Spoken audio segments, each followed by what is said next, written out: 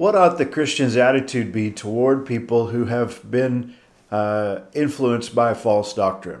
Well, we see Jude in his letter in these closing remarks basically talking about our attitude toward the folks that he's been describing. He says there in verse 22, "And of some have compassion, making a difference, and others save with fear, pulling them out of the fire, hating even the garment spotted by the flesh."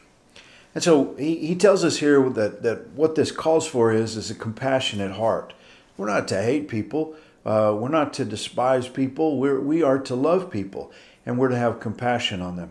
And this is what false teaching calls for in the lives of some people. Some people, it calls for a compassionate, understanding, merciful person who can come alongside of them and gently and gradually point them to the Word of God and help them out of that false teaching and false understanding that they have, and hopefully help them to meet Jesus, the real Jesus, not the phony Jesus that the cults have introduced this person to. But he says there that we got to make a difference. That's the idea of having discernment, to be able to tell who we're dealing with and what the situation calls for.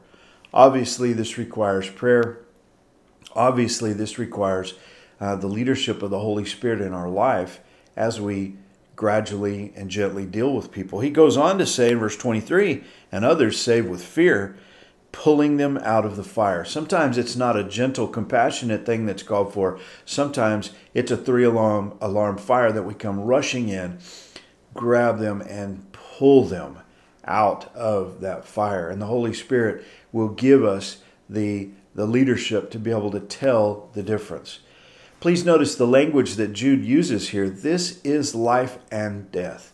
This is not just some philosophy of life that someone adopts. We're talking about the difference between believing on Jesus and having eternal life and believing a lie and literally headed for the fires of hell. And that's the way that Jude presents that.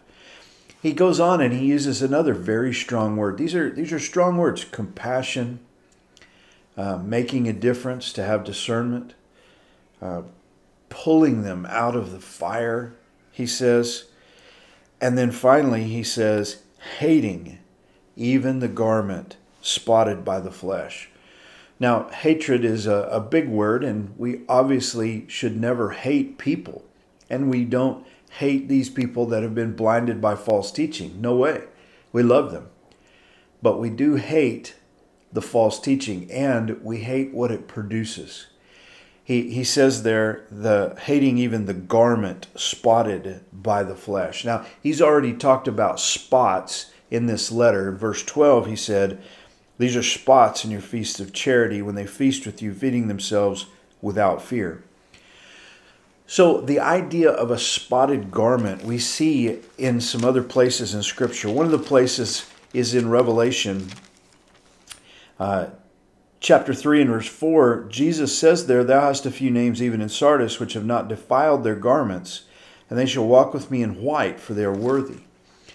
The notion of a garment that is not spotted or wrinkled, a garment that is pure and clean and white, is used to describe the bride of Christ. And it's used to describe the person who's invited to the wedding feast and puts on the garment provided by the wedding host. And so what he's saying is he's saying this false teaching is something that you've got to be very, very careful of. If you bring this in, it's going to defile, or it can. And so we hate that garment, that outer covering, that teaching, that doctrine. That's what we despise. That's what we hate. We don't hate the people. We love the people. They have been lied to. And so this helps us as we deal with people that we meet and that we know that are caught up in false teaching. Pray for the Holy Spirit to give you discernment to be able to point them to Jesus in truth, having compassion on some and others, snatching them out of the fire. God bless you. Have a great day.